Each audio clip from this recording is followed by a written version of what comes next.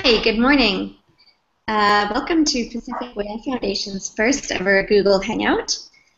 This is part of the Maui Whale Festival's Weekend with the Experts. Today I'm joined by an amazing group of panelists, and we're going to be discussing the topic of whales and dolphins in captivity. If you'd like to ask our panel a question during the event, you can do so by clicking the Q&A tab on the top of your screen, or by using the hashtag PWFExpert on Facebook and Twitter. My colleagues Jessica and Jens are working alongside me to review your questions and update our social media feeds during the chat. Please feel free to follow at Pacific Whale on Twitter and like Pacific Whale Foundation on Facebook. We are posting this Hangout online on Pacific Whale Foundation's YouTube page in case you couldn't join us live or if you'd like to watch it again. So I'm going to start by asking my panel to introduce themselves. Dr. Rose, I'll go first. I'm Naomi Rose. I'm the marine mammal scientist at Animal Welfare Institute, and I've been working on this issue for a long time, about 23 years now. Okay. I'll go next. Ms. Samantha. Hi, my name's Samantha Berg. I'm one of the cast members from Blackfish. I'm a former SeaWorld trainer, and I got involved in this issue since in about February 2010, so after the trainer was killed at SeaWorld in Orlando. And we also have John Hargrove. My name is John Hargrove, and I'm a former senior killer whale trainer from Seawater, Texas, Seawater, California, and Marineland in the south of France. And when I left SeaWorld, when I resigned in 2012, I was interviewed for Blackfish and hung out with all these great guys, and also got involved in all the active legislation that's pending, all the bills that are on the table right now, and then I also wrote a book called Beneath the Surface that was published this past March. And yeah, I'm working closely with everybody else on the panel that you see today. We're working hard on a lot of different issues. Okay, and last but not least. Yeah, I'm David Neiwert. I'm the author of Orcas and Men. I'm based in Seattle. I'm an investigative journalist. In my day job, I write for the Southern Poverty Law Center. And but I've been writing about killer whales for about 25 years now, and I'm grateful to be included with this august group. So, thanks for having me. Oh, thank you. We're very happy to have you all today. So, I'm just going to dive right in. We have a lot of questions that were submitted online. We've had a lot of interest in this event, so I'm going to try to get to everyone's questions. But let's just start out with the topic itself, whales and dolphins in captivity. So, why do you believe this is an issue? Why shouldn't marine mammals be in captivity? Well, I'll start that just because I've been doing this so long. I think that the issue was controversial, maintaining these wide-ranging, large predators from the marine environment in swimming pools, basically. I think it was controversial from the start. It started in the modern era in the 1930s for dolphins in Florida, and then started for killer whales or orcas in the 1960s in California. And I think from the very start, people were protesting and picketing and that sort of thing, but not very widespread. It wasn't a very widespread protest. And so basically, since the beginning, people have been saying this isn't right. And it's kind of intuitive that it's not right. And so as information has increased, we've learned more and more about these animals in the wild, and we've accumulated more and more information about what has happened to them in captivity. It's now just reached the tipping point, in my opinion, and Blackfish played an enormous role in that. So I'd like to add something to that. I came to working with animals in captivity from an animal science background. I have an animal science degree from Cornell University, and I was working with domestic animals like cows and horses and pigs. And my perspective when I started working at SeaWorld was that if we gave these animals everything that they needed, if we fed them, we took care of them, we gave them love, and that if the public was somehow benefiting from their presence in marine parks, that was an okay trade-off. And what I've seen, especially from all the time that I spent working with Naomi and all of the information that's come out since Don Branchow's death in Orlando, it's really clear that we can't meet the needs of these animals in tanks, and that the public is actually not gaining anything from having them in captivity. In fact, we may be going backwards from people seeing them in captivity performing tricks. In fact, it's likely that we are. So whereas I came to working at a place like SeaWorld thinking I was doing something good and positive, and I was proud of my experience being a SeaWorld trainer, now I'm actually embarrassed that I chose to do that right out of school, and I wish that it was something that I wish I'd actually chosen. If I was going to work with animals, I should have really gone and worked with them in the wild. So, and it unfortunately took having to see what I was doing there, would really take a look at it from a different perspective, and not just from the perspective that the marine parks try to give to the public about what a wonderful thing they're doing, because they're teaching little kids about animals by seeing them in a little tank doing tricks. David, do you want to go? Sure. Yeah, my perspective is mostly from working with the animals and seeing them in the wild. Although part of my journey includes, going to SeaWorld and Miami Seaquarium. Yeah, I took my daughter there when she was quite young, and I write about that in the book. And so a lot of what you actually experience when you see the animal in the wild is the very stark realization that they do not belong in these tiny little tanks. When you see an animal that's swimming constantly and swimming 100 miles a day, it doesn't take much logic to figure out that, when you're seeing them in these tiny pools, you're seeing something really profoundly wrong. And children sense it. My daughter sensed it. And grown-ups sense it. It's a very intuitive thing, actually. And then when you study, of course, SeaWorlds and all the marine parks throw up a lot of feel-good stuff about how they're supposedly helping children, but we found that what my daughter learned at SeaWorld was just piffling. It was sort of a caricature of the animal, and she learned so much more about them seeing them in the wild, because there you're seeing the real thing, and it's also a lot cheaper to see them in the wild, I should mention. So. Well, you're not paying $100 a pop to get in the park.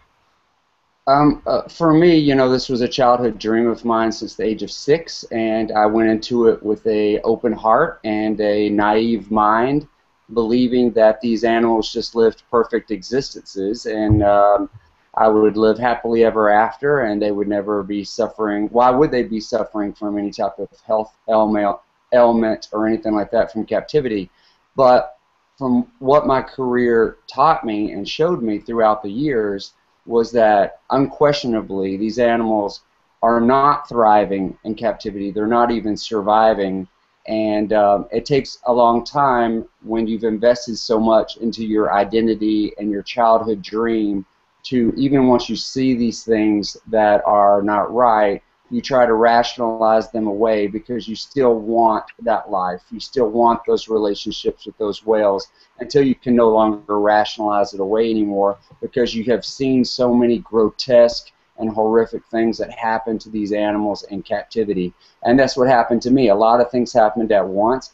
Alexis Martinez was killed. My friend Don Branchaw was killed. I had been fighting management for years over artificial insemination and the separation of mothers and calves. And it all just kind of came to a head, and I just could no longer justify being in this environment and seeing what happens to these animals when they're in captivity. I understand why people want to see them. They're magnificent. They're beautiful. I get it. That's the whole reason why I wanted my career. But if people understood what truly happens to these whales, for you to have a fun day at SeaWorld, they would never visit. And SeaWorld hides all that information from the public. Okay, so here's a question that was submitted online by Michelle from New Jersey. She asked, why didn't the former SeaWorld and other marine park employees speak out against orcas in captivity until the movie Blackfish brought the issue to public? Can I start that, please? Yes, please do. we spoke up way before Blackfish came out. It might not have hit to a media level, but I know for a fact after spending so much time with Sam Berg, Carol Ray, John Jett, Jeff Entry, Dean Gomersall, we had all, while we were trainers at SeaWorld, had fought management on various issues and had spoken up and were thus punished for it, for speaking up. It's not an environment that allows you to challenge the system. But we've been speaking out and fighting for these whales for years. It's just the mainstream public didn't see it until Blackfish and then, of course, the national and international media. So it's not like we just believed 100% in SeaWorld and then magically when Blackfish came out we changed our minds. There's nothing further from the truth. And I also want to add to what John was saying. I mean, you have to imagine there's not that many people in the world who have trained killer whales. You know, there's probably more. There's a lot more dolphin trainers. But think about how many jobs there are. And once you've worked your way up to a position like a position that John had, you know, you're a senior trainer at SeaWorld, and this is what you've been doing for your life. Even though at that point you see a lot of things that you disagree with, you've got a job, you've got security, and if you say anything about the industry, if you try to step out of line while you're working there, it's going to be real. You're going to lose your job, and you're never going to get a job in the industry again. And then people who quit, who are still trying to work in the animal captivity industry, whether it's even if it's not with killer whales at other zoos or with dolphins, or swim with the dolphins programs, you really don't have a lot of options to say what you've been seeing. So if you want to stay in the industry, you have to keep your mouth shut.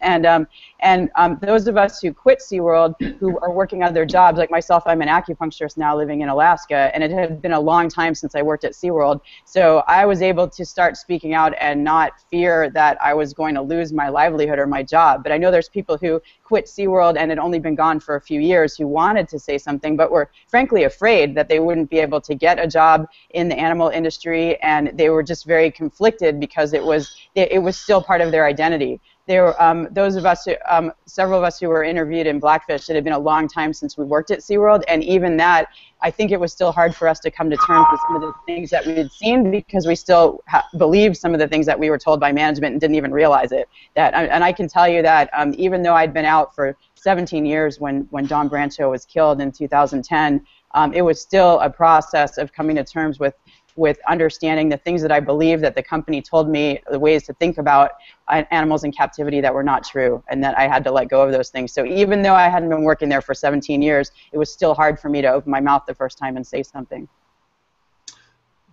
Can I add to that? I've got a lot of experience with closed belief systems in my day job.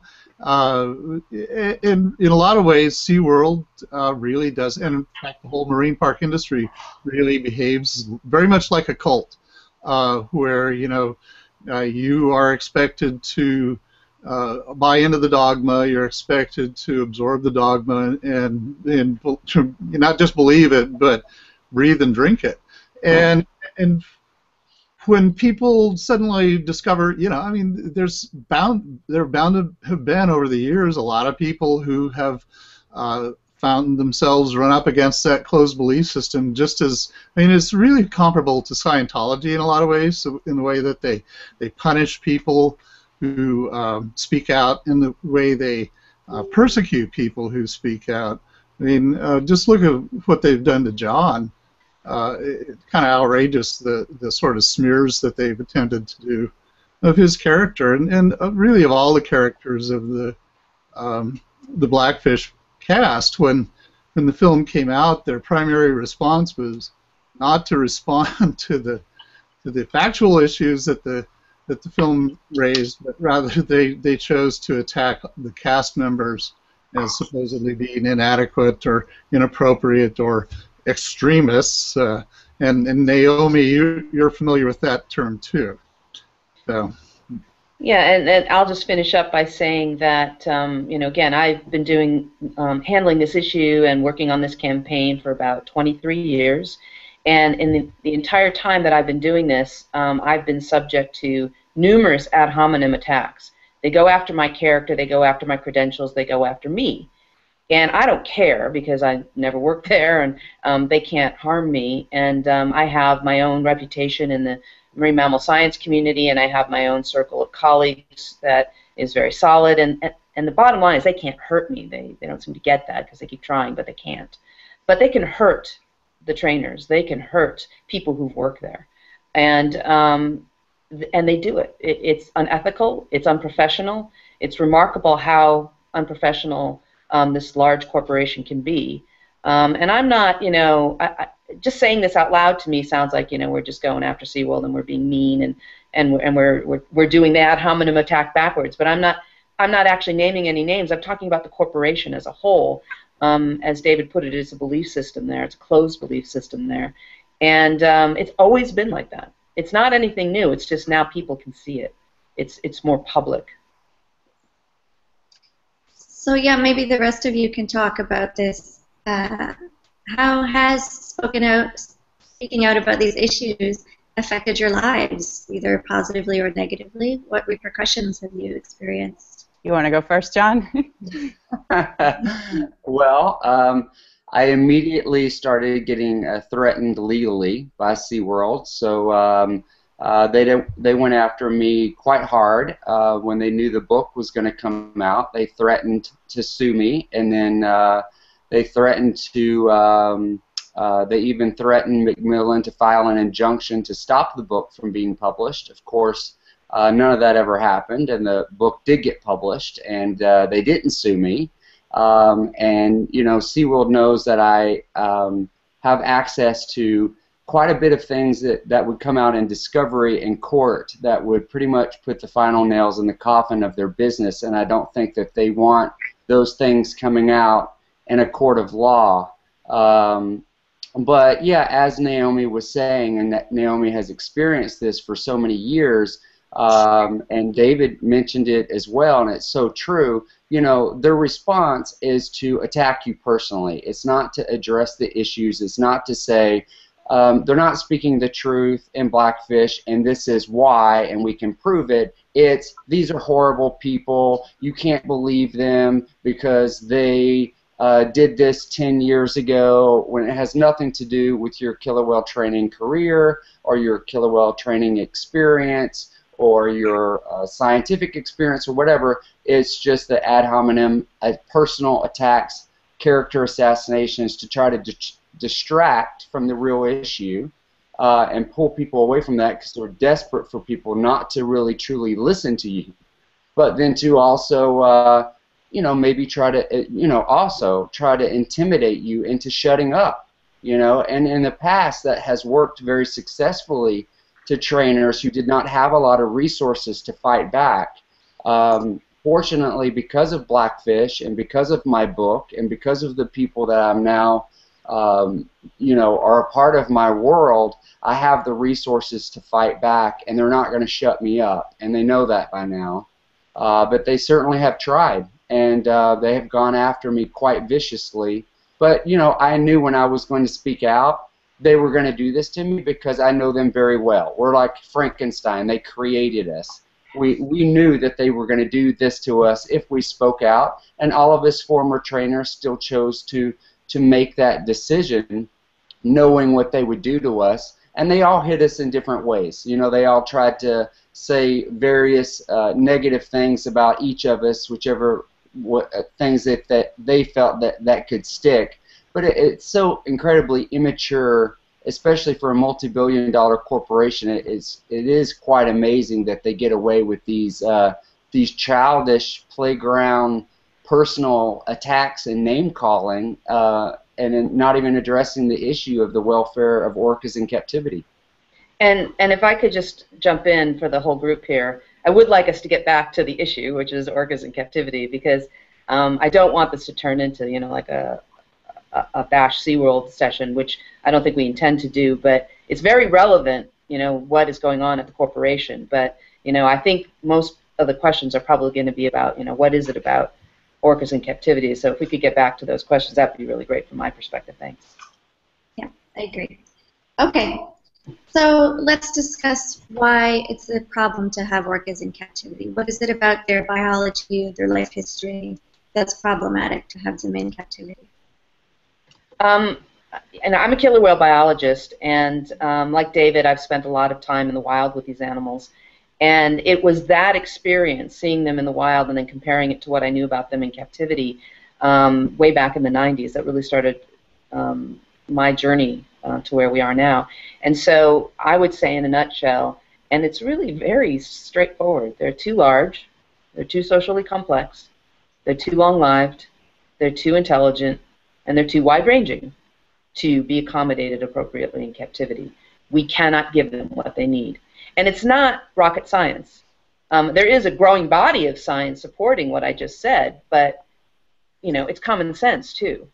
And as David said earlier, I mean, it's not, you feel it in your gut after a while of watching these animals swimming in circles. For anybody who's ever been to see Lolita in the Miami Seaquarium, that enclosure is inhumane. It's not just, bad in a generic sort of larger picture sense as it is in general with these animals, the species being in captivity. Lolita's tank is particularly outrageously inhumane.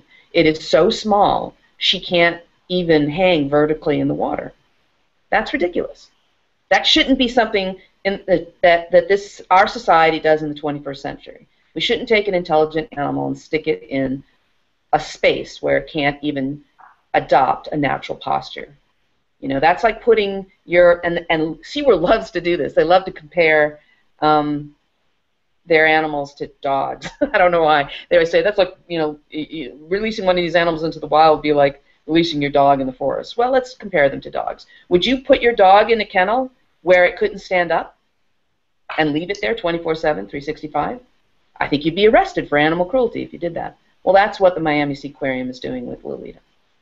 Well, and to add to that, SeaWorld with Tillicum, most of all but 2 of the pools in the facility at SeaWorld of Florida are deep enough to accommodate his length. So like Lolita, where the length of her body drags along the bottom because her pool is not deep enough, Tillicum faces the same issue, as well as some other orcas in California. Those back pools are only about 18 feet deep, and we have, I say we, SeaWorld of California has several orcas that are over 20 feet in length.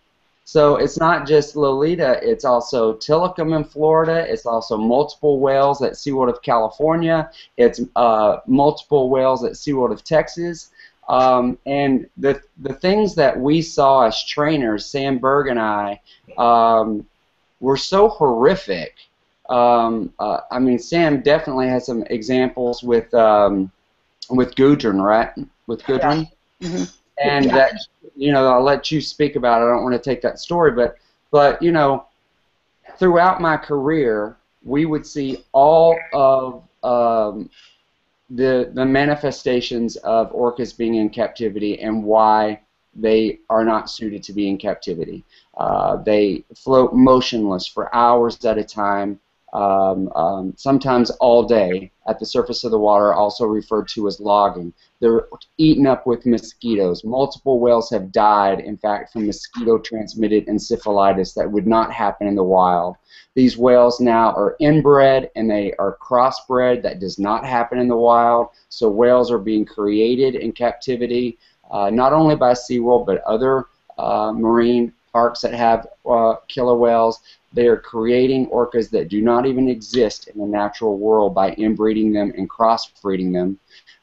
We see chronic regurgitation from boredom. We see self-mutilation. We see all the stereotypic bored behavior patterns of just swimming in circular motions, the fully collapsed dorsal fins of 100% of the adult males, the grinding down of the teeth, which forces us, the trainers, not the vets, to manually drill the teeth and perform a pulpotomy and then have to invasively irrigate those teeth out. There's just I could go on and on and on. There's just a host of health issues that are clearly evident by these animals being in captivity, which prove that they're just not suitable to be captive. And I also want to point out, and what you were saying is that SeaWorld also presents itself as a research and conservation industry, But if you look at how those tanks were designed, one of the reasons I left SeaWorld is because my intention was to go back and actually bring something new to the facility designs, because I actually thought that SeaWorld could take the facility that they had and turn it into something more like in the mid 90s when I left SeaWorld. A lot of zoos were moving into more naturalistic settings to give animals a more much more space and something that was more like what they would be used to in the wild. But what I realized going through this experience is the tanks are set up that way intentionally, because it keeps the animals bored, it keeps them dependent on their trainers. And honestly, if let's say we could build something that was big enough, which would basically take up the entire park and the parking lot at SeaWorld of Orlando, but let's say we could give them the space that would actually be a little bit better for them, then they wouldn't do shows. So it's not in their best interest to have a facility that serves the animals, because then they wouldn't be able to do the shows that they do. So I didn't think that through while I was working there. And then Naomi likes to point out, I think 50 research papers in 50 years. They put out about one research paper a year, and most of their research papers are about how to keep these animals alive and how to keep them breeding in captivity. It doesn't benefit the animals in the wild at all, but that's what they claim. So I think part of what really gets me is that they're lying.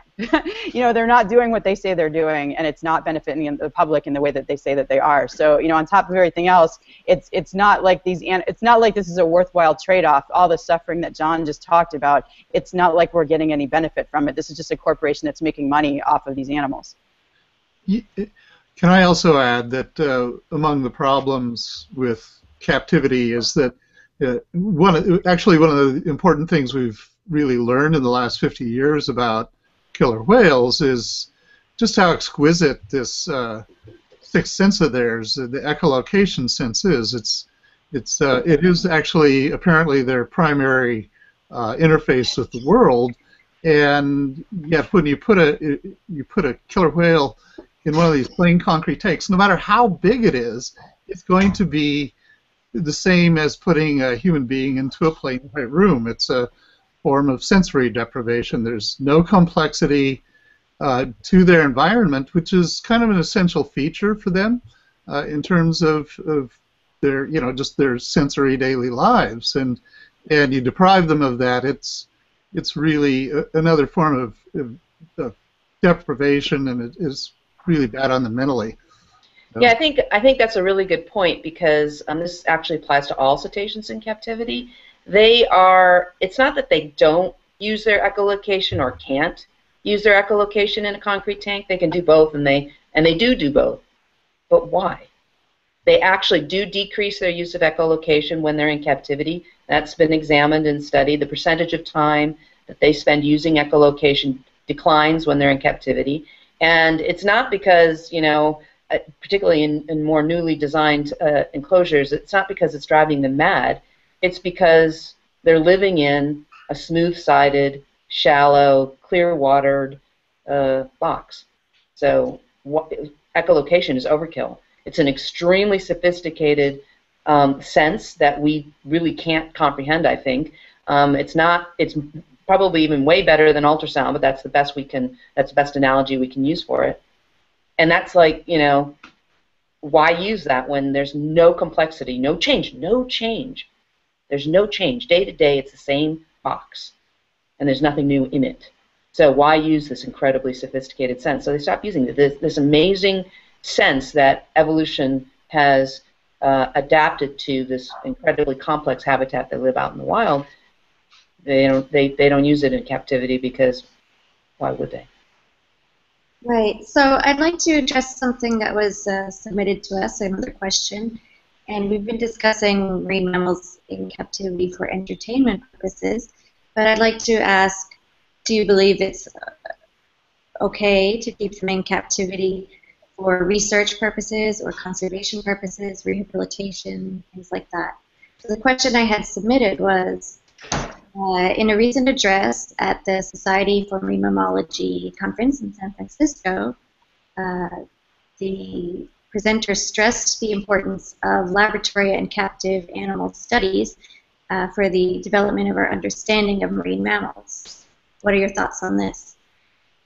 I don't believe that keeping these animals in captivity purely for research is either appropriate or necessary, because again, just because you're keeping them for a different purpose doesn't mean that it makes it better for them in terms of their welfare. Their welfare will still suffer.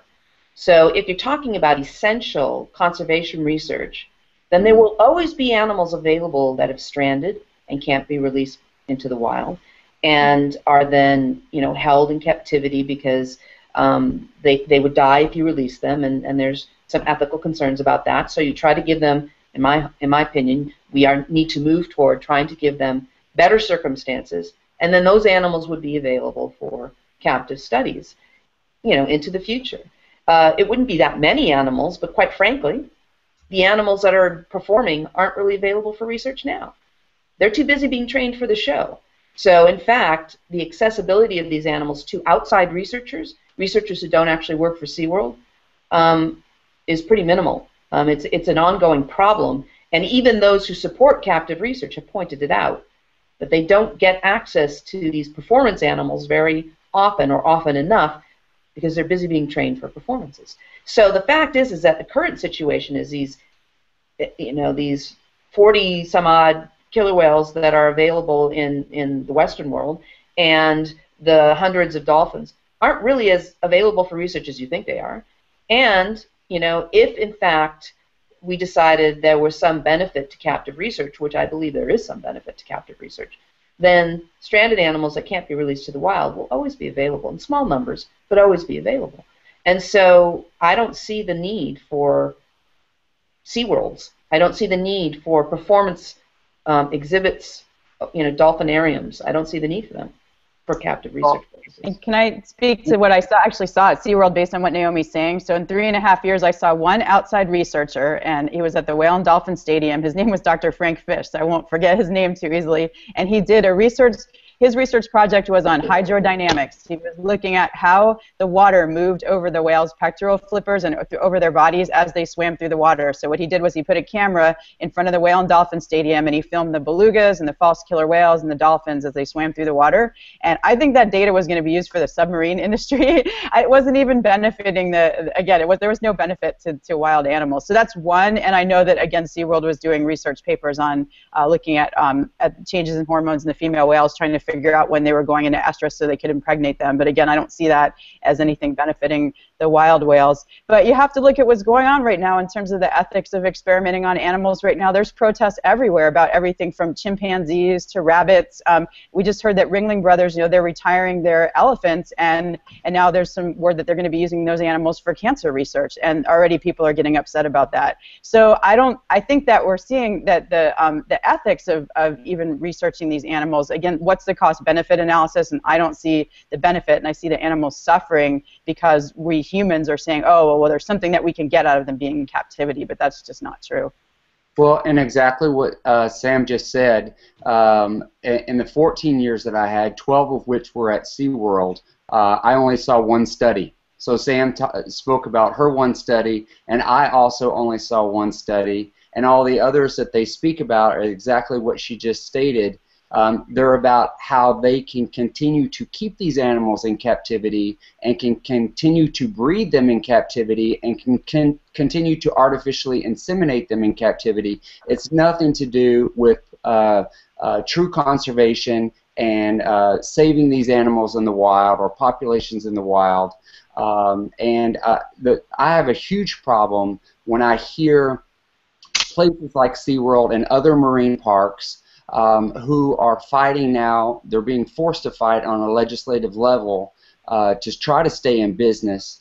And I hear them argue, but we have to have, there's a paraphrase, but a near exact quote, but we have to have these animals in captivity because we don't know everything about them yet. I find that personally very offensive, because what right do we have, just because we want to know something about an animal does not mean that we have the right to keep them in captivity. You know, you know, like Naomi said, it's different if they were stranded and you had those animals to study, but to breed killer whales, to inbreed them now and crossbreed them, and for show purposes, and to try to use that as an excuse of why you need more whales because there's more that you still need to learn about them, I think is disgusting. You know, I think it would be great if they'd actually done research. You know, they've had these animals in captivity for 50 years now, and yeah, it would be great if they'd actually done some of the research on them that, you know, particularly on communications and echolocation, that should have been done, that really could only be done on animals in captivity, but they haven't done this stuff.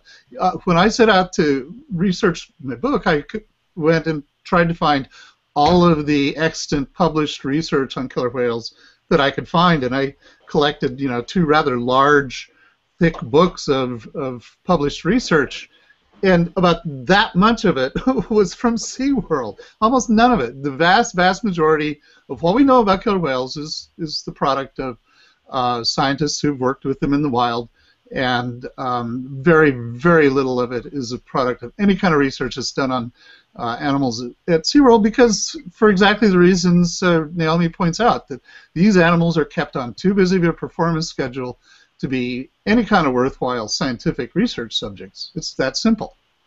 And I also want to point out that what you can get in the wild is not, SeaWorld will say that, oh, we can't study these animals in the wild, we can't get the information. Well, there's a study right now that's been done with whale poop, and Naomi can speak to that. You can actually get a lot of information. I had no idea that you can find out. First of all, you don't have to stress the animals out by getting some kind of a tissue sample. You can actually trail a pod of whales. They've now trained a dog that can sniff out whale poop. They can collect that, and they can tell, they can do DNA research. They can tell which animal it is, whether that animal is pregnant, whether that animal is an estrus. There's all this information that you can get without even harassing. You don't even have to see the whales, and you can get this information. So again, it's kind of nuts to say that you can only get it from keeping animals in tanks. And one last thing, SeaWorld has in fact started doing a few projects, research projects with outside researchers who've agreed to work there in recent years, and I mean like in the last 3 years. Basal metabolic rate studies, heart rate studies, and things like that. All of that's within the last 3 years, maybe 4, and it's all in response. Thank you, Blackfish. You know, yeah. I mean, in terms of what's happened in the last couple of years, that's in direct response to Blackfish, and it is also in response to, for example, Death at SeaWorld, which came out in 2012, the OSHA hearing, which was going on in 2011 and 2012. It's reactive. They're actually trying to make reality fit their rhetoric. Look at the timing of all of these projects. Yeah, we had a question submitted online, and sorry if I'm mispronouncing your name. Aitor Suarez asked, can parks like SeaWorld or Marineland succeed without captive animals? I think they can. Look at the incredible rides at Universal Studios in Hollywood or Orlando. They have the most amazing, sophisticated, and technologically advanced rides. And I believe that they could bring these same people in, these same engineers, and create these rides that provide a completely immersive underwater experience where people could still learn about dolphins and orcas and other types of marine animals, and it not have to be where there are caged animals that have sacrificed their entire life so that you could have a fun-filled day at SeaWorld or whatever other marine park. And you know, and this is the 21st century, and this is what kids want to ride on anyway. That's why these parks have these rides, and they're doing so well financially, where SeaWorld is not doing so well financially at all. And I just think that that's the way they should go. You know, stop the breeding program, let these animals be the last ones that are in captivity, and let's focus onto these immersive experiences and still continue to learn about the marine environment and these animals, but not have to cage animals to do so.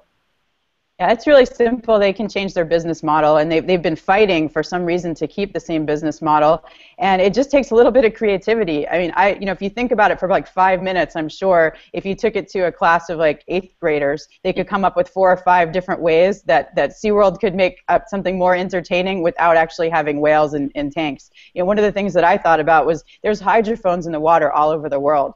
And so what you could do, you could even have like a pavilion where there's an announcement over the park speaker system, like now we're hearing whales in Australia, and you could go to the pavilion and listen to, or they could even pipe that sound through the park. There's just so many creative things that we can do now with science and technology. There's a CGI underwater whale viewing thing invented by a Japanese company, and you can find it online. And they basically project CGI whales in a dark room, like a theater. And I don't know how much that costs, but let's say it's even $1 million. That's not even a fraction of what SeaWorld's saying they were going to spend to expand their tanks in California. And when the kids are watching these whales on this screen in a dark room, it's kind of like they're watching them underwater. And not only do the kids get to interact with these CGI whales, but if you wanted to go a level further, let's say you wanted to do dissections, you could do CGI dissections, and the kids could see what the inside of the whales look like. So there's all these cool things that you could do if you just think about it for 5 minutes, and for some reason, they're like holding on tightly to this business model that's dying, and they don't want to let go, and I don't understand it. I mean, basically, the Universal and Disney, they have a never-ending supply of movies that they can then turn into rides and attractions. So you've got Frozen and Harry Potter and all of that. Well, the ocean is marine, SeaWorld's, playground, as it were, and so they can have a never-ending new supply of attractions, immersive attractions that are marine-themed. With the kraken, or giant squid, which are a real animal, or large whales. You could go swimming with sperm whales. If they did it right, if they did it technologically, with cutting-edge technology. I think that would be cool for kids. Kids would like that. It'd be a ride. It would be a theme park ride with a marine theme that didn't use any live animals. And also on the conservation side, there was I live outside of Anchorage, Alaska, and last year the Anchorage Museum had this amazing exhibit devoted to plastic in the ocean. And they had all these artists come in and take the plastic and make these incredible exhibits with it. And every single one was creative and unique. And it really, and there were movies made out of it, and every single one was, it spoke to different people. There was one woman who took all this plastic and she created an Iditarod dog team. Another woman took all these little plastics and put them in bags with labels, like it was a gift that you could buy. Here's a gift from the ocean coming back to you. And then there was a movie of these people who lived on an isolated island, and you could see what the plastic had done to their lives over the past 10 years. And so that's real conservation message, and actually teaching kids about what's going on right now, versus I think the conservation message that they have in the shows is somebody throws a piece of plastic in the water and a sea lion grabs it and they put it in the trash. And that's about it. So again, there's just so many things that they could be doing that they're not doing.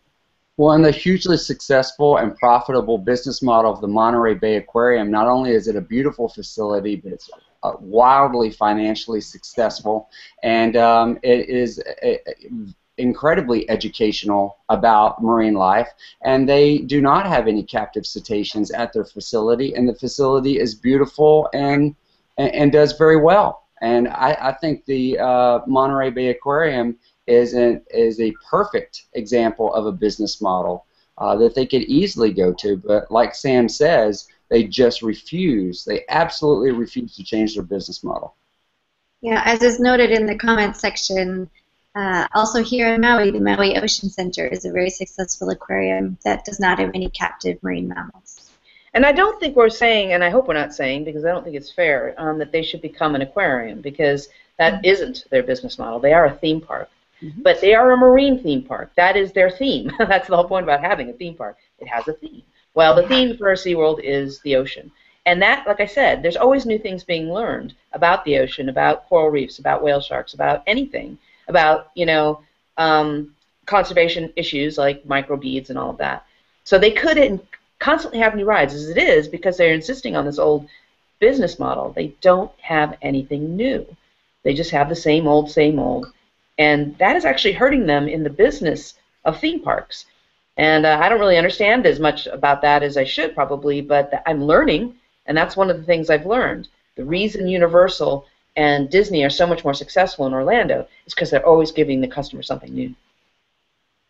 And if you look at also what's happening right now with SeaWorld, all the three SeaWorld parks, the $70 million lifting floors that were put in after Don's death, and the reason why is because SeaWorld was going to try to put their trainers back into the water. Of course, the courts prevented them from doing that. But now, not only had the whales already destroyed the floors, and the floors didn't work to begin with, but now SeaWorld is ripping out each of those $70 million lifting floors. And imagine all that money, potentially $210 million, what they could have done with that to truly provide an enriching life for these animals that are still in captivity and maybe for the rest of their life. If we stop the breeding program, and these are truly the last orcas in captivity. And what research could that money have funded? $270 million. I think about that for a moment. It's amazing to think about, and what did they do? Now they're just ripped out floors that never even worked properly to begin with. So I'd like to get back to the question section. We've had a lot of submissions from the audience, and thank you all very much for submitting your questions. One that's gotten a lot of upvotes is, you mentioned how people should see these animals in the wild to understand them. How do you feel about the tourism industry taking people out on boats to view these animals? Is there any negative side to that, such as noise? Yes, there is a downside to whale watching. It's definitely a problem with particularly with animals like killer whales and any animal that uses echolocation to hunt. I think is problematic because it interferes with their ability to echolocate, their ability to find food. Studies have also found that some of these whale watch boats will force the animals to change their patterns of movement.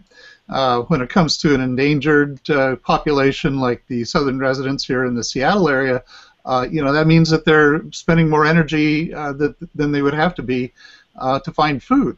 And so, it's a problem. Fortunately, I think there is going to be a lot more regulation of whale watching boats here in the Puget Sound, and it's probably necessary. There are a lot of ethical whale boats out there, but there are enough unethical ones that it becomes a problem. And then, on certain summer days, you'll see 40, 50 boats around these pods out there, and that's just a problem for them. So let's put it this way: seeing them in a boat is far superior to seeing them in a concrete tank. But you need to choose wisely, need to choose carefully, and be thoughtful. I think that it's actually, here in the San Juans, you can actually go see them from land very easily, and that's, I think, the best way to see them anyway. It's a pretty astonishing sight. And let me just, this is going to sound pretty rich coming from me because I've spent a lot of time with these animals in the wild. I was privileged. It's not my right to see these animals in the wild. It was a privilege. And I was privileged, and so, like I said, it might sound kind of rich coming from me, but you don't have a right to see every species of wildlife in the wild, or in captivity for that matter. You don't have the right to see every species you want to see up close and personal. Every time you are given the privilege of doing that, that is exactly what it is.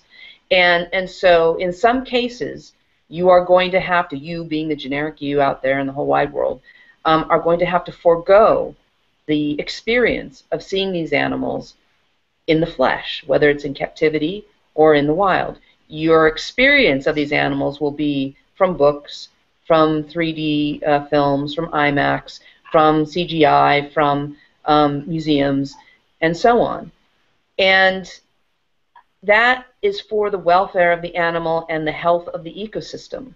And if that doesn't concern you, that's a problem, because you can have all of your other concerns. You can have your concerns about us, human rights, anything, the banking war, anything you want.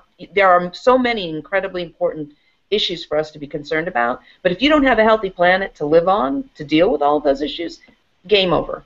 So the fact is that you need, to a certain extent, realize that nature has to be allowed to do its thing to keep the planet healthy without us constantly, having access to it. That's not necessarily going to be possible. We are going to try our best to maximize, that possibility with responsible whale watching, with, we hope, sanctuaries for former captive animals and so on. But in the end, somebody's going to have to make a sacrifice and not actually have up-close and personal interaction with these animals. And as I said, it's kind of rich coming from me because it's not going to be me. I've already had my experience with them. But I don't go out very often anymore. In fact, I haven't been out on the water in a couple of years now, and I really try to minimize how often I do, because it's not the solution. I'm not arguing that everybody should be able to go whale watching because I'm trying to take SeaWorld away from them. The fact is that some of us, are not going to have access to these animals at all for their benefit, for their welfare. Well, and that's why I feel, I'm sorry, Sam. No, go ahead. That's why I feel, it's the incredible arrogance of the human race to feel, and the captive industry to plead so passionately their case of why they must have cetaceans in captivity, because we have not learned everything that we have yet, we haven't learned everything that we need to learn about them yet. And again, it comes down to, what right do you have to imprison and enslave these animals because you want to learn something about them? You do not have that right. That is an absolute arrogant frame of mind, and it's clearly evident by the captive industry.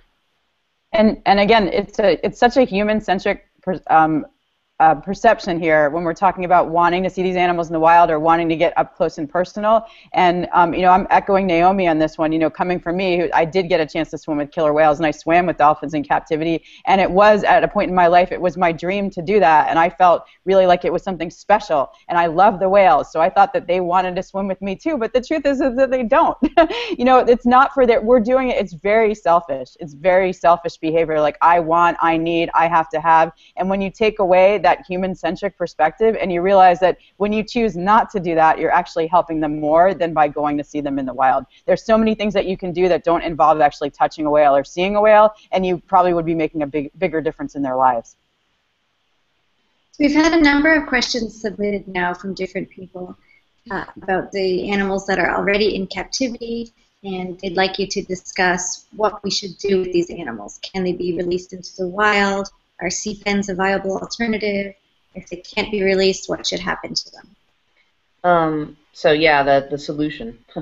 If we are going to end over time the public display of these animals, what about the ones that are currently living in captivity? What's their future? And so what we're working towards is a whole group of us in the animal advocacy and science communities that are working towards developing sanctuaries. So this is not a marine sanctuary in the sense of a protected area for an entire ecosystem. This is, in fact, a captive enclosure. This is some sort of sea pen that would keep the animals in, but it would provide them with a more natural, conditions. Acoustically, particularly, it would be more natural for them. It would be larger because, in an engineering sense, you can give them more space when you're using natural habitat as your substrate, because you don't have to dig a hole and fill it with concrete and all of these things that become engineering obstacles when you're actually building an artificial enclosure. There will be challenges, legal, logistical, infrastructural, financial, but it's doable because we have done it at least 2 or 3 times before, not necessarily with great success, but that's more because of people being what they are in politics, not because of the logistics of it. And so I think now that we've got enough political will, because that's what we didn't have before, that a sanctuary is very near. We are going to have a functioning both warm water and cold water sanctuary for cetaceans that have been retired from performance in captive facilities sooner than later. And that is what we are offering. That is what we are trying to work toward, because we are, in fact, working towards closing the show. So these animals will live out their lives in human care, as the industry calls it, and we need to do as best we can by them, and so that's what we're working towards. Well, and those whales need the human care because they have been so damaged by captivity. So, the issue about putting these animals into a sea sanctuary is not, because I hear these questions and these arguments a lot. Is it, oh, well, would the whales know how to learn to catch fish? Would they, be traumatized by their environment? This is their natural habitat. This is where they lived for tens of millions of years. I mean, we took them out of their natural habitat and put them into small concrete enclosures. If people don't think that that was stressful, and yet those animals adapted to that environment, why would you possibly think that they could not be reacclimated back into their natural habitat where all their natural instincts would come back into play? The question comes down to is how damaged have each of these individual whales, and it would be individual specific. There would be some whales that would be much stronger and more viable candidates than others. Naomi knows this. There's always going to be the case. There are some animals that in captivity that have been historically sick their entire captive lives. Others not as much. There are other animals that have completely destroyed their teeth, and most of their teeth have been drilled out in pulpotomies. And we have other whales that's not the case. Even though they've worn them down, they haven't had to endure any of the pulpotomies. So there are different types like that, but it comes down to how damaged have they been by captivity will depend on how viable they are for acclimation back into their natural habitat, and even for potentially a full release with a lot of other factors that will go into play for that. Okay, so I had a good question here from a couple of different people, but I'll ask it from Holly in the UK. And she's asked, orcas have received a lot of the media attention, particularly since the release of blackfish, but how does this translate into motions being set into place for other species, such as belugas and other dolphin species? Very good question. And again, I'll start because I've been doing this for 23 years. Keep saying that, sorry. It's been a long time. And I've always worked on all species, belugas, bottlenose dolphins, in fact, all marine mammals, trying to improve their welfare in captivity. It's been a lifelong campaign for me. And so we are, in fact, still very much focused on the welfare of other cetacean species. The reason orcas are getting all the press right now is, one, blackfish. Two, they are the largest cetacean that's held in captivity, and so based on their size alone, they are the least suited to being confined in a small space. But all cetaceans have welfare problems. All of them are being compromised in some fundamental way for all of the reasons we've already discussed for orcas specifically. Echolocation, the incredibly poverty-stricken nature of their environment in captivity, the smooth concrete walls, the boring enclosures. That's as much a problem for a bottlenose dolphin as it is for an orca. Mm-hmm. Okay, good. So what can members of the public do about this issue? Aside from not visiting these captive facilities, what are some actual steps that the public can take to help? From my perspective, the situation is moving at warp speed. I know a lot of people who've joined the movement more recently because of blackfish and so on think things are taking forever. I laugh whenever I hear that, because where we were in 2010 on February 23rd was light years in the past compared to where we are now. And so to me, things are moving so fast my head is spinning. What people can do is what is really driving this entire warp speed progress, which is word of mouth, social media, grassroots, people just talking about this. When you're sitting on the plane and you start chatting with your neighbor, bring up blackfish, have they seen it? They should see it. Don't go around proselytizing people and telling them, don't buy a ticket, and don't, criticize them if they have bought a ticket. Try to educate. and just talk and spread the message through, all of these incredible avenues that we have now, like social media. I don't know that we would be moving at quite the speed we're moving if this had happened in 1990, because we didn't have social media then. People hear about things so instantly now. So talk. They'll hear. Well, and back to something you had said earlier, and it was either Sam or Naomi or both, but it's on such an intuitive level with people, just by speaking with them about this issue. You don't really have to give them a lot of information for people to get it. Even if they had just visited a marine park the day before, but you're having a casual conversation with them and you bring up these issues, a light bulb immediately goes off and they say, yes, that actually makes perfect sense. And now I wish I hadn't gone. And I tell them, don't feel bad about having gone in the past. We've all done it. I did it. I had a career out of it. But now it's about being educated and sending that message forward. And I just gave a lecture at Georgetown University, and what really struck me was that, of course these kids are brilliant at Georgetown University. They're so smart and so well educated. And before even my lecture, none of them were for captive animals, especially for the entertainment industry. They all immediately got that this was morally and ethically unacceptable. And then, of course, after my lecture, they were even more so. But what stood out to me about it is that this generation, this new educated generation, they get it. They get it. And they get it on a fundamental level. It's not even a question mark for them. So I think that where we need to get the outreach are to the people who are not as fortunate with the education and the Georgetown University, schooling, and hit those areas of people that don't have that level of access to education and information, and inform those people. I think Luis Sahoyas, director of the Cove and the new movie Racing Extinction, he says basically, what are you good at? Do that.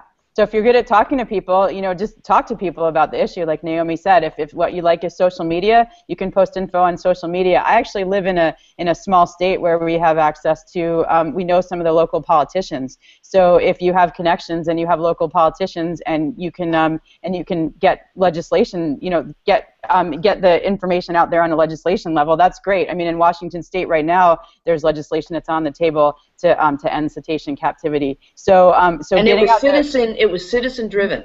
Yeah. That bill was introduced by a woman who's just a regular citizen. Right.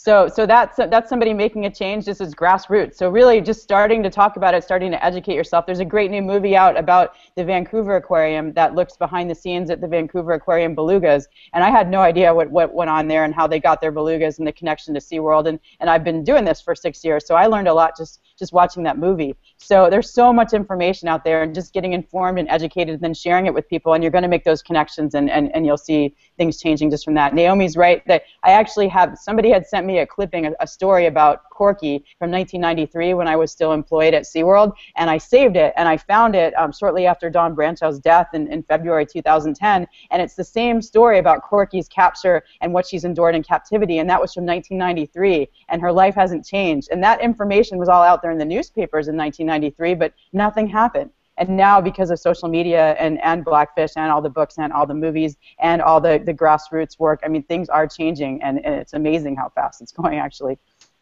And there is legislation right now that people can get behind. I hope people understand that Congressman Adam Schiff has produced national legislation. It's now working its way through the House of Representatives.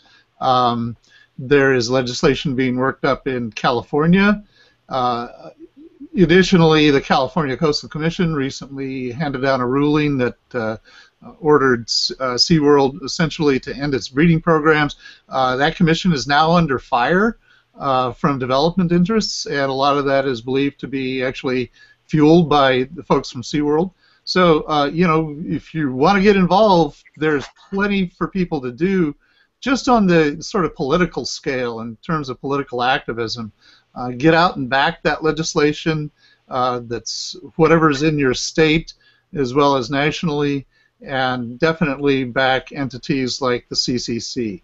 So I'm going to just make a suggestion. Because the Washington bill was in fact citizen-driven, if you are a citizen of a state and you have any connection whatsoever or any interest in getting a connection whatsoever to a legislator, you know, your own representative or assemblyman or whatever it would be in your state, see if you can't get a bill passed in your state to prohibit the public display of orcas or all cetaceans. The Washington bill is all cetaceans. Even if there aren't any in your state, if you're in Iowa, trust me, there are no whales or dolphins in captivity in Iowa. But, and I mean, there really aren't. There could be, but there just aren't. So if you live in Iowa and you want to get a bill passed that would prohibit it, it should be politically rather easy. And it can make a statement. It can, if we get that kind of bill passed in all 50 states, then Representative Adam Schiff's bill immediately becomes moot, quite frankly. But, you know, we're going to keep working on Mr. Schiff's bill as well. So, you know, there are so many ways you can get a resolution passed in your city. Just in your municipality, get a resolution passed that, you know, Blackfish was a strong film, and you believe that whales and dolphins don't belong in captivity. Malibu has done that. San Francisco has done that. New York, yeah. New York. So just go ahead and whatever, get involved in your government. You know, we live, bizarrely enough, we do actually live in a democracy, and it's not the best, but it's better than nothing. And so get involved and get politically active. So whenever I hear, what can we do? You know, I'm just one person, what can we do? Well, you know, as Margaret Mead said, you know, real change has never happened other than one person at a time. That's how it happens, is one person decides to make a change. And real quick, I want to say, I have personally seen, and I know everyone else has also, on social media, there are a number of incredible people that have done so much work to spread awareness and education about this issue. It blows me away when I hear how hard they work. I mean, some of these people work literally through the day and night to spread the awareness and education from Blackfish, from our books, from upcoming legislation, and I'm blown away by their passion and how energized they are, because they are doing some real fantastic hard work that doesn't necessarily get the same exposure or recognition from those of us that are, you know, more active in the media, and, you know, people are used to seeing our faces, but these people are working just as hard as we are, and believe in the cause just as much as we do, and are fighting. And I just want to say thank you to all of those people, because I have personally seen it and been blown away by it. So thank you very much. Yeah, since we're talking about the legality of marine mammals in captivity, just want to point out that it's illegal in Maui County to have marine mammals in captivity. Not the entire state of Hawaii, but Maui County does have a law against it. So I wanted to ask, what are the current laws federally about marine mammals in captivity? And we have a question also submitted by Calypso Maiden, and it says, are there any bills on the table to stop the breeding of cetaceans in marine parks? So I'll handle that, because that's what I do. I work in policy. So there are a number of things going on. There are 2 states that are considering bills to prohibit the public display of all cetaceans in Washington and just orcas in California. And they will also ban the breeding. I mean, the whole point is to end the public display, so you have to stop the breeding program to do that. Both of those bills would result in a phase-out, not a complete, you know, all of them get dumped back into the ocean tomorrow kind of situation. The current existing animals would be grandfathered in. They would be allowed to stay where they are, although we would work to continue to retire them. But they would not be bred, and they couldn't be in performances. So their public display, in the sense of these circus shows, would end, and they wouldn't be bred anymore. Imports, exports would end as well. They couldn't acquire any more animals. There's also a national bill, as David pointed out. It's H.R. 4019. It's the ORCA Act, the Orca Responsibility and Care Advancement Act. I love the way politicians do that. It's a great acronym. And so the ORCA Act would ban the public display, breeding, import, and export of orcas nationally. So all of the parks that display orcas would be affected by that that bill if it passes. There's also a regulatory process being undertaken right now. It's not a bill. There's already a statute, the Animal Welfare Act, that governs the care and maintenance of these animals when they're in captivity, and they are amending, they are updating the regulations that address the care and maintenance of captive marine mammals.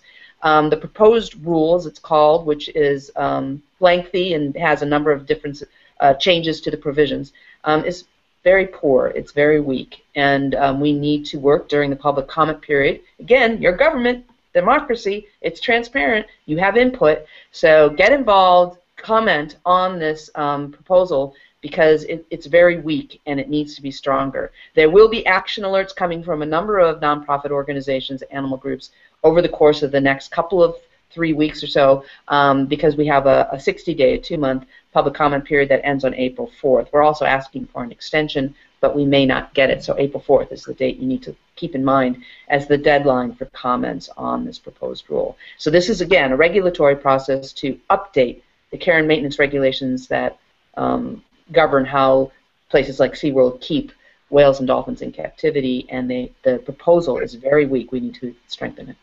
And these proposed bills to end the captivity of orcas for entertainment and also for, of course, breeding, number one, and the transport of killer whales across state lines also affects the genetic material across state lines. That way that artificial insemination would also be stopped as well.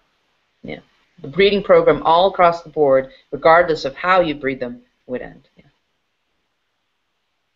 Okay, so we have a very interesting question here submitted by Taylor Day.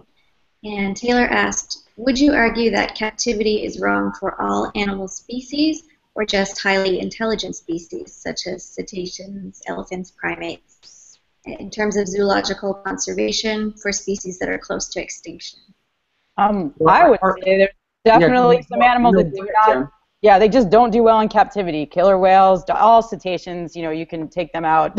Elephants, tigers, lions, bears, all large animals. We know we can't meet their needs in captivity. I'd say there are certain animals that, like I've seen otters in large enclosures in facilities where I'm not sure those animals don't know that they're not out in the wild. There are some smaller species that do well. I would look at each individual zoo and marine park and look at what they're doing and why they're doing it, because I think that there's some benefit, I think, to these animals, but I'm really questioning it a lot more than I used to. I used to think that it was like, oh no, there's definitely a benefit to having animals in captivity, but now I'd have to say you have to look at each individual zoo and each individual animal and see what's going on and what they're actually doing. And I think that I will find the more we look in, more this issue is looked into. Let's say we were able to eliminate cetacean captivity and lions and tigers and bears and primates. I think that we'll find that there are other animals that we don't think are suffering in captivity are still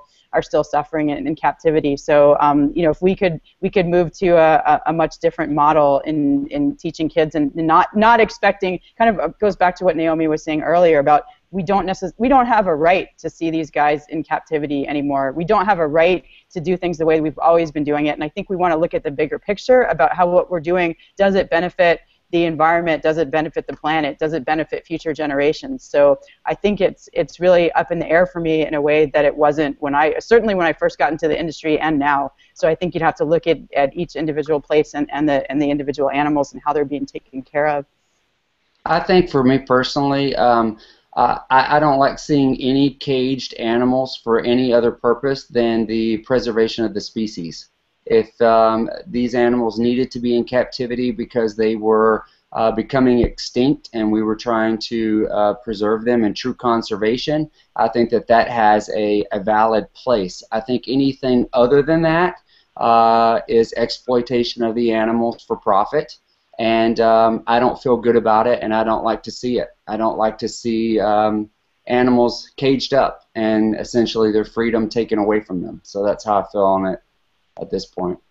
I mean, I really think that exhibits like in zoos and aquariums need to demonstrate that they're actually having a positive impact on the public to conserve natural habitat, because that's what the point is supposedly.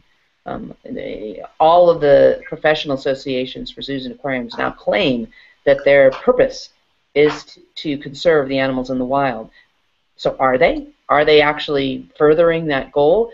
So that's one thing. There has to be some, the conventional wisdom can't just be accepted at face value anymore. There has to be some metric that measures whether they're actually accomplishing that goal. I think the animals deserve that. They deserve proof that if they're being incarcerated, there's a reason for it, and there's a value to it, and there's actual progress being made.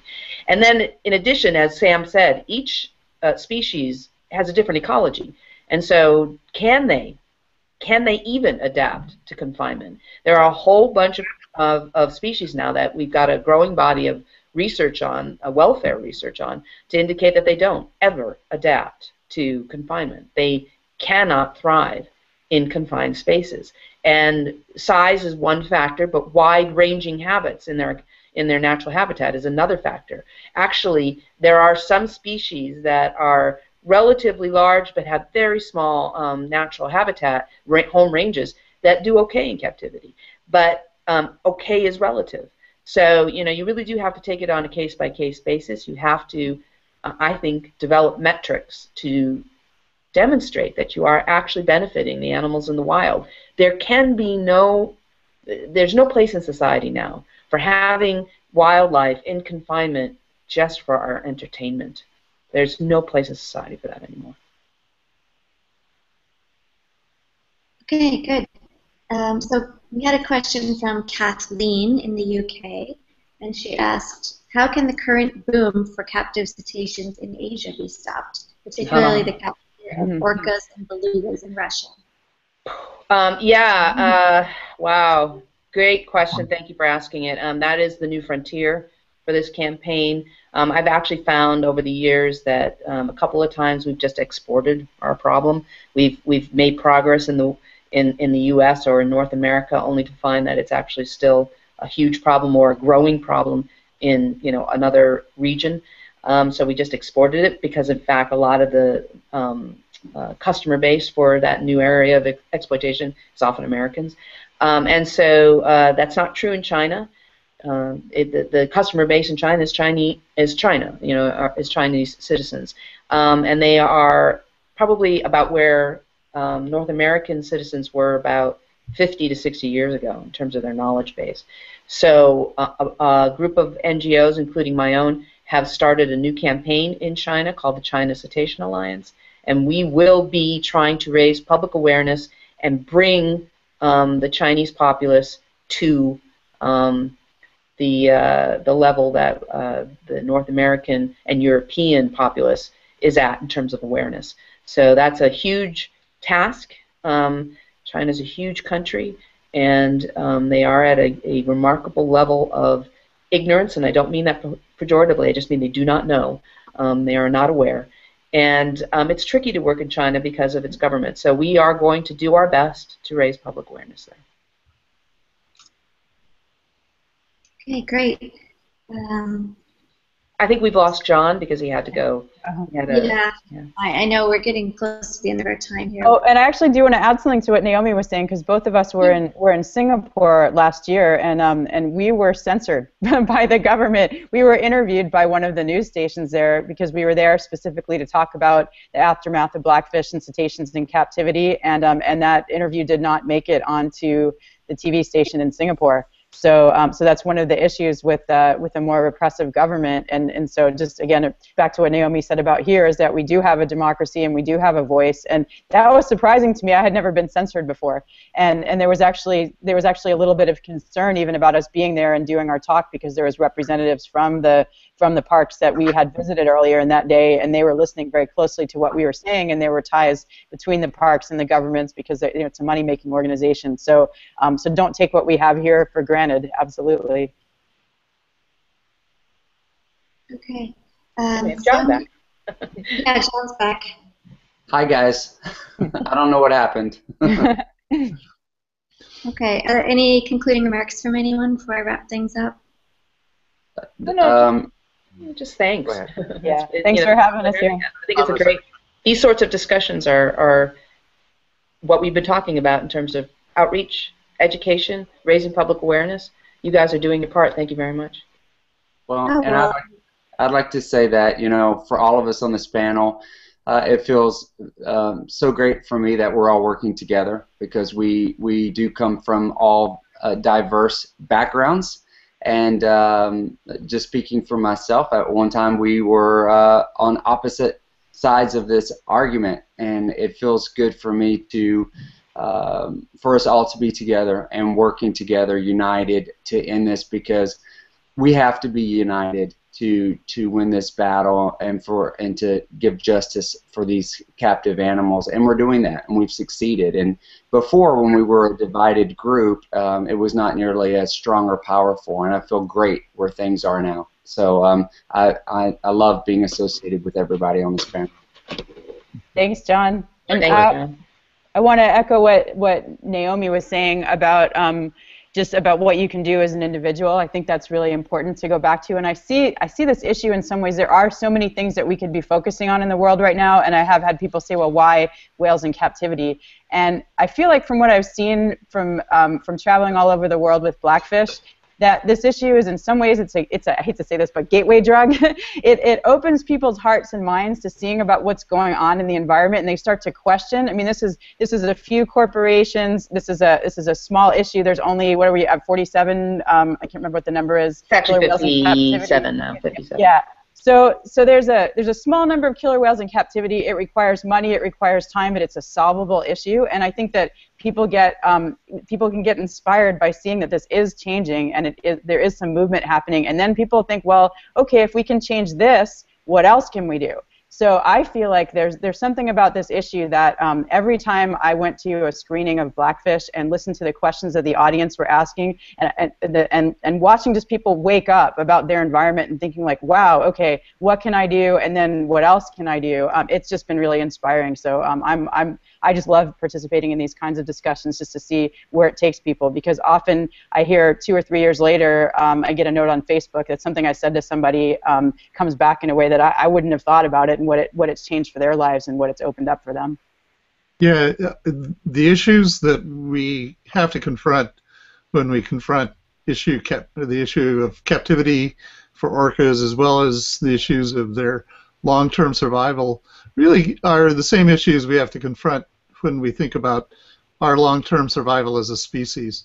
And I just put it very simply, you know, we save the whales, we save ourselves. So. Yep. Yeah, that's a great point.